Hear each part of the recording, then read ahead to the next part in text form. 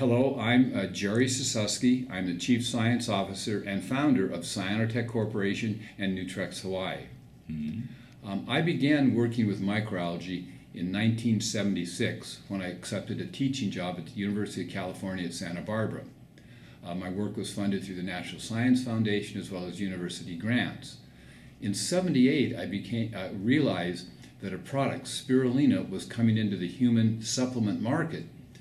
It had a wonderful nutritional profile, but it turned out to be a somewhat dirty product. It was produced near in a lake near Mexico City, Lake Texcoco, and the spirulina, although wonderful nutritional profile, was dirty. It had high levels of bacteria and many times high levels of heavy metals.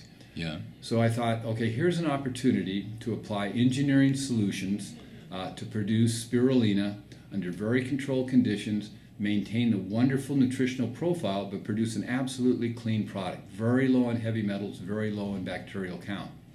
And so then we started moving ahead, and actually Cyanotech was founded in the Seattle area, in town Woodinville, through a merger.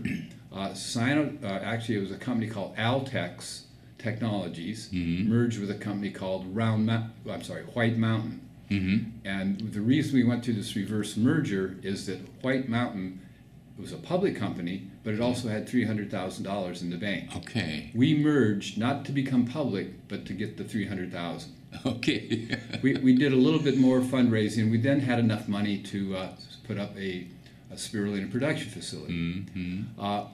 We initially thought we were going to grow spirulina in Nevada, because we had access to a low-grade geothermal hot spring, which we could use to keep the spirulina warm during the winter. I actually spent a winter in Nevada in very cold temperatures. Okay. I put in a test pond. We actually grew spirulina in 30-degree Fahrenheit, so it's about 0 degrees centigrade, you know, a little lower than that. Was it working? It worked. We grew spirulina, but it was difficult. And the place we were growing the spirulina was in the middle of nowhere. It was by a town called Round Mountain. It was a really godforsaken place to live. Came back to the Seattle area. Before we made a final decision, I wrote to every warm state in the United States that could probably support spirulina growth in the winter. It was almost a joke that I wrote to Hawaii, because I figured there's never a land available in Hawaii, you know, to produce a large spirulina plant. But I did, and the state of Hawaii has a program called Aquaculture Development Program.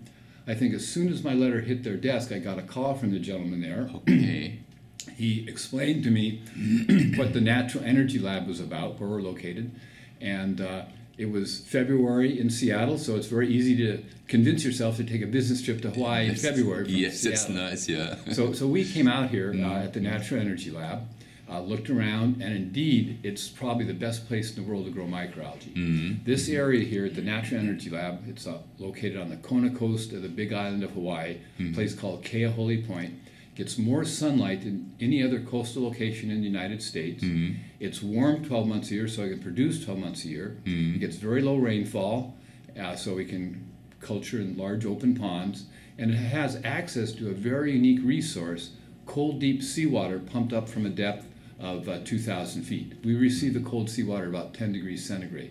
Okay. Initially, we didn't know how we were going to use that unique resource, but since then, we've developed like a patented drying process that we use in spirulina, ocean chill drying. For cooling?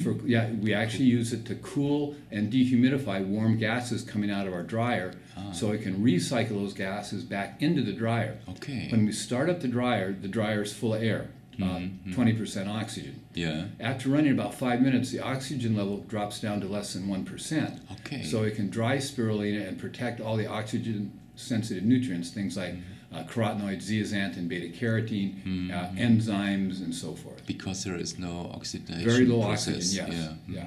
Our spirulina, when it goes into our ocean chill drying, which is a highly modified spray dryer, only spends about 12 seconds in the dryer when it's dried, so it's a very fast process. Matter of fact, once the spirulina leaves a culture pond, it turns into finished spirulina powder less than 30 minutes. Okay, this is really great. It's very fast process. But when you came here the first time, this was just a big lava field, I believe, huh? Oh yeah, it was a big lava field. Where we're located now is really in the middle of nowhere. Yes, I see So we started with a 5-acre facility, 2 hectares. We had to have crews come in and actually use a combination of blasting and very big bulldozers to flatten the lava, so we could start building. And that's a disadvantage of the site, is the hard lava. It actually costs $85,000 an acre just to make the lava flat, so you can start working on it. But we moved ahead with 5 acres. We had 4 spirulina culture ponds, started producing, and that was in 1984. So we've been here 34 years. We've seen a lot of changes. 34 years. So jumping ahead to today, we now have 90 acres, 36 hectares under production. We produce both spirulina, Hawaiian Spirulina pacifica, and we produce a natural astaxanthin product called Hawaiian bioastin natural astaxanthin. And so we're producing those 2 on 90 acres. We have 130 employees working here. Our biggest customers now in the U.S. mainland are Costco. We're in about half the Costco stores throughout the U.S., and we're selling quite a bit of material through Amazon in the U.S. Okay, so can you produce enough? Because this seems to be very big. Well, we can produce enough bioastin, Hawaiian astaxanthin, but we are having trouble producing enough spirulina. In the moment, At the moment, and we're going through some great links to try and increase our production, and we've got a lot of people working very hard to improve our production, increase our production, so we can supply the demand.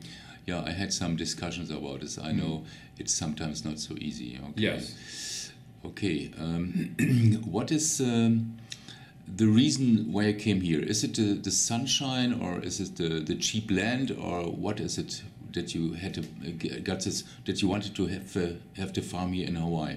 Well, the most important thing of mass commercial production of microalgae is the light. Is the light? Is the light. That's absolutely important. And of course, this gets more sunlight than any other coastal location in the United States. So that was number 1. Number 2 was the warm temperature. So we actually, without any heating or cooling, could grow spirulina 12 months a year. Okay. So those 2 things are very important. Low rainfall is important, so it could grow in large open ponds. So those 3 things really clinched the deal why we wanted to come to Hawaii. We really didn't know what to do with the cold seawater, but since then have made some very good uses for it. So thank you for this interview. This was gave us new ideas. Thank you very much, and I wish you a lot of success, even for the production of spirulina, that you can increase it again, okay? We're going to work very hard, Ronald, and it's wonderful to see you here in Kona, Hawaii, and you're always welcome. Very nice to see you. Thank you very much. Okay.